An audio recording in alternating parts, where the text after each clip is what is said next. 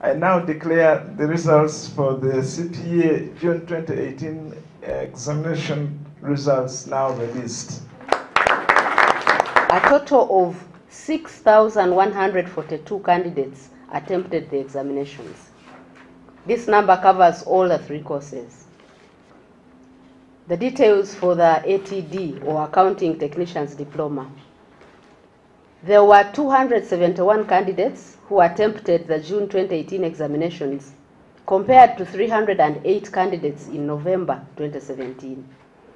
The overall pass rate increased in this sitting from 40.5% in November 2017 to 44.4% in this June 2018 sitting. As ICPAU, we are too concerned about the pass rates. It's not something that we gloss over, and we're discussing ways and means through which those pass rates could be improved. People move, they have a degree or they have 2 degrees, and they want to do a professional exam with the knowledge they obtained from a degree, without going to class, without being coached. They want to be professionals without being coached, without a coach. It doesn't happen. Professional footballers, professional boxers, professional soldiers go for training, and the training is rigorous. You cannot become a professional if you have not undergone training. So people are trying to fluke their way